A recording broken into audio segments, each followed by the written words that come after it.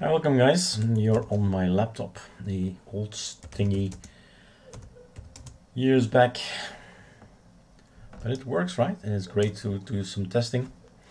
And I want to share some knowledge that was just passed along to me like a few minutes ago, that I said this I should share because this is, oh, where is this setting? Right, so we have Xfce, and inside Xfce we have Ctrl-Alt-M, or the settings manager, and it's about the screen, making it lighter and darker. Now I know the settings are in Power Manager.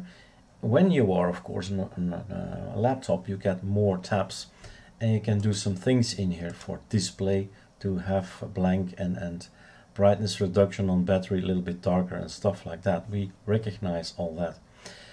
But what the user wanted was going to find some kind of slider to make it well, darker and brighter. And my thing was always going to Fn, and then I have this keyboard that has a little sun up here, and this is going to be darker. Oops, very dark. And this is going to be lighter. So I was happy. I wasn't looking for any slider at all. Now he gave me this knowledge, and I want to pass it along to you guys.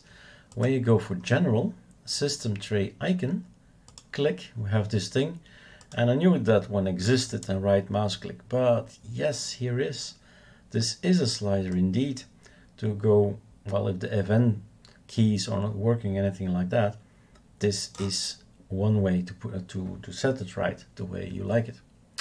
So Xfce does have a slider, and it was hidden away in a System Tray Icon, right mouse click, and there it is. Enjoy!